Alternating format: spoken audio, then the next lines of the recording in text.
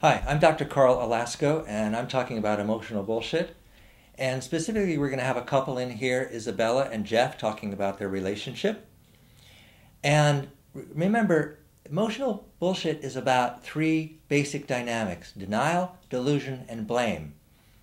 In the relationship between Isabella and Jeff, we're going to see how there's the denial of an essential fact, which is that they need to stay together and find a way to talk. But actually what's happening is they deny that essential fact that they have to solve this because they lapse into blame. And they've created this delusional bubble that somehow or another it might go away on its own, but the fact is it's not. It's definitely not. And right now they're just really caught in blame. Jeff, thanks for coming in today.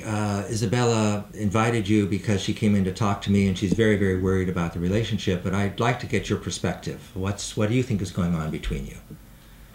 Well, it just seems like I can't do anything right. You know? Like, excuse me? Like I can't do anything right. You know, like I try to please her, you know, I try to do things like nice gestures, and they just sort of get kind of thrown in my face a little bit. What kind of things do you try to do? Is watching TV, trying to please me? I made coffee the other morning, and I made it, and I made it just the way she wanted it. Yeah, you make coffee. Thank you for making coffee. I cook every single day, 3 times a day. Does that seem like an appropriate thing to do to somebody who's like doing something nice for you? So, excuse me, I got to stop you here a second. You're excuse me, if this is the way it's at home, this isn't. You're completely locked into blame. You're blaming her. She's blaming you. There's got to be some moments where you get along. Do you have fun together? Yeah, we do. We have a lot of fun together. Like what? What do you do that's fun together? We went to a party a couple nights ago. Yeah. We go out like sometimes and we have a lot of fun together, but then we get home and it just deteriorates. Well, why does it deteriorate? You got to tell me why. What happens? Because he doesn't pay attention to my needs. And he just watches TV every single night. So you're saying he isolates. Exactly. And you're saying you isolate because it's a little hard to have like a conversation, you know, full on like dialogue with because somebody. You don't even try to have a conversation. Starts raising their voice like that. I don't raise my voice. Like, excuse me, stop again. Please, excuse me. Really.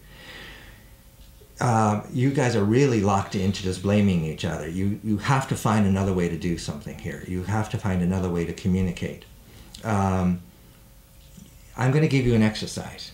And this is something you do at home. Doesn't cost anything. You do it at home. And it's a very simple exercise. I call it constructive conflict. And there's a series of guidelines. And you sit at the table and you take turns talking.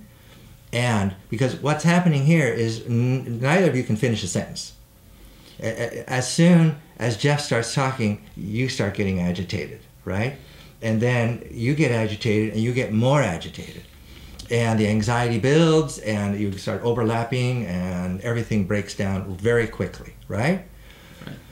If you learn how to talk slowly and carefully with each other using the exercise, then you'll break this communication pattern. Are you willing to try that? Yeah. Okay? All right? Definitely. Do you appreciate the fact that Jeff is here today, Isabella? I do. Oh, yes, I do. Do you think she appreciates you being here? It seems a little... Yeah, I think so. Okay. So, all right. We would make tiny steps. Maybe the next time he brings you coffee, rather than sort of blaming him for not making it every single morning, you could just say thank you. I will, but nice. Yeah. That would be nice? And a coffee and a croissant would be nicer, too. Okay, all right. So you want the coffee and the croissant? Please. Oh, please. Okay. Some pastries, too. All right, thanks. All right, I'm going to explain the process for you. What we've seen is how easy it is to get stuck in blame. Blame back and forth. I would if you didn't. If you did this, I wouldn't do this. I'm only doing this because you're doing that, and I can't stop because you won't stop. I can't because you won't. On and on, back and forth. It's a never-ending cycle. That's pure emotional BS.